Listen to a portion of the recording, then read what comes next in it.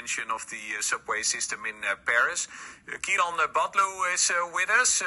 We're going to reflect a bit and talk more about what we will see towards the games in Paris, but also about how we can enthuse more people for sports, but also for inclusion and for sustainability.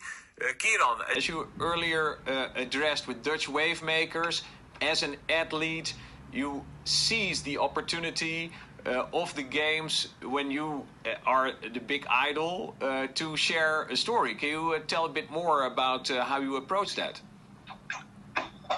Well, it all depends on the athlete, but for me, I'm a windsurfer. I'm connected with water.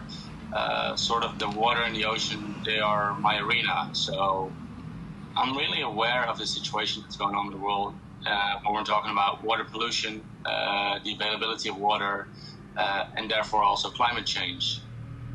Because it's my arena, I'm there daily, and I get all the consequences of our pollution straight in my face, and that really worries me, and that's why I decided to start working with the Dutch Wavemakers, because we share the same vision and the same goals, is to inspire the new generation, to give them the tools, to have everything that they can make their own decisions and realize what they find important. And one of the things that I'm really proud of with the Wavemakers is that we go to venues and events and schools and create these water lab for kids to experience all these problems that we have in a positive way and learn about it and really get enthusiastic about it, so that we can inspire them to do the right thing for the future.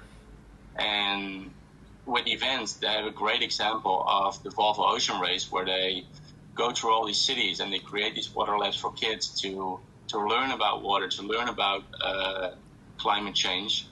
And that really leaves an impact to the fact that in South Africa, there's now a Wavemaker Academy. And it's not only in Holland anymore, it's going worldwide.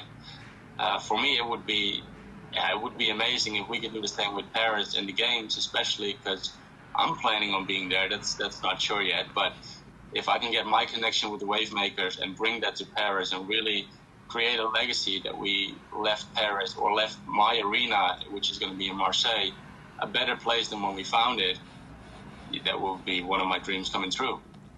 Kiran Badloe, thank you so much. This is really in the spirit of the Olympics, right, Maurits Hendricks? Yeah, I'm so proud when I see one of the Team NL athletes so committed. And I think it's a great example where this power of the games is about building. It is about also securing contracts.